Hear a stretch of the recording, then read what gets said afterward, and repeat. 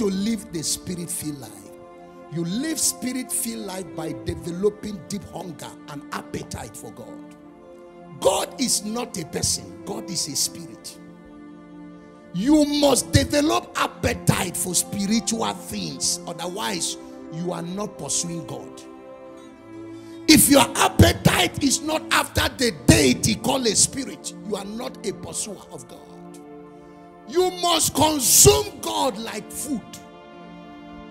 You must enter into God intertwining, interwoven. You must have a high level of spirituality in your walk with God. Develop hunger. Sir, you are what you eat. What you eat is what you become. When you eat God, you become Godian. When you eat the spirit, you become spiritized. Oh, yes. Nutrition affects destiny results. What are you eating? I found thy word and I ate them, for they were the joy and the rejoicing of my soul.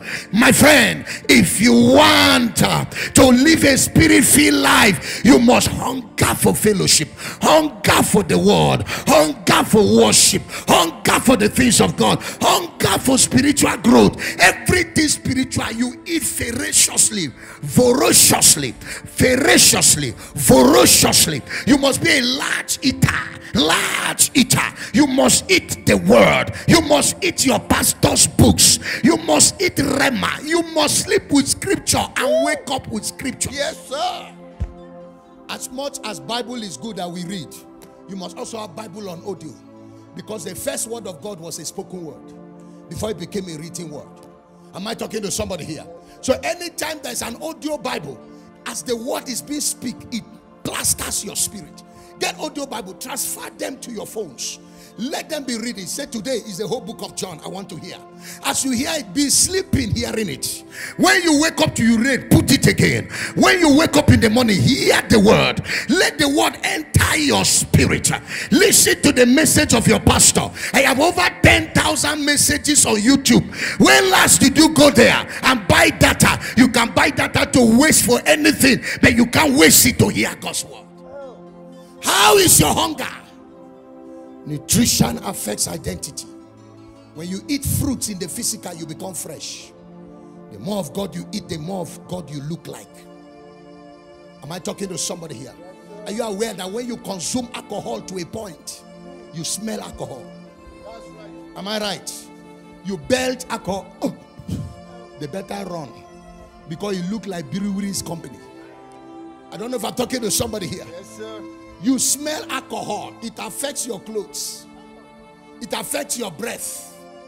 When you smoke enough, even your fingers have testimonies. Yes, that you are a partaker in the school of smoking. Am I communicating? Even your fingers, your lips are testimony of the fact that you are an addict of smoking. Am I talking to somebody here? Yes, permanent red eyes cannot be diffused from smokers and drinkers. Am I talking to somebody here? Yes, what about when you drink God enough? You become a mobile spirit. Yes, sir. Mobile. What about when you chop God's word enough? You become buoyant. All this one, leave Bible one side. It's because no buoyancy.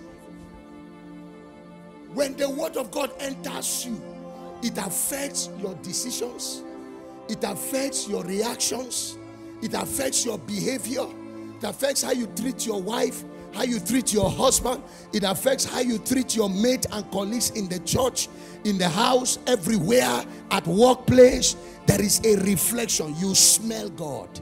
People walk to you and say, are you a Christian? It's not by your dressing. Are you a Christian? Because you can, when they come near, they smell God. They don't need to be possessed. That's right, sir. Just looking at you, there is an aura. There is a glory. One thing about God is it refreshes you. You carry a glow that is not normal. It's a spiritual glow. it comes on you. You are holified, spiritized, because you eat God. If a drunkard smells drinking and smells alcohol, can I ask you, how much of God can people smell from you? Oh, God. I was in Hilton Metropole in central London. 2 white people walked to me and said, "Are you a pastor?" I said, "Why are you asking?" He said, "You look it." And I was in jeans and t-shirt, and they went on their knees. "Want to give our life to Christ?" And I led them to Christ. Simple. In the airport. Many airports I enter. "Are you a pastor?" In Pakistan, something happened. I passed, they called me back. "What did you say you are?" I say, "I am a CEO," because you don't go there and say you're a pastor. I'm a CEO, you say, "Come back." You're not a CEO, you look like a pastor. Come here.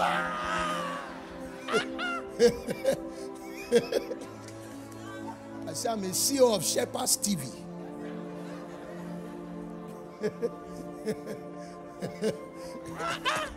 They say I should come back. I should enter that room. Come and see scanning.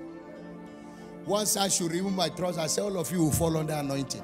He said, "Hey, we know you are a pastor. Who did you come to see?" I said, "Do you know Shazad?" He said, "Ah, Shazad. Okay.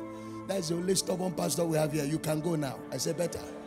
My identity could not be hidden. Hey, I pray for somebody here. Receive it, that they will see your good works. Amen. And glorify your Father which is in heaven. Amen. I pray for somebody here. Receive it, may you reflect God. Amen. May you smell God. Amen. May your generation feel God. Amen. Everywhere you turn, God. Amen. In the mighty name of Jesus. Amen.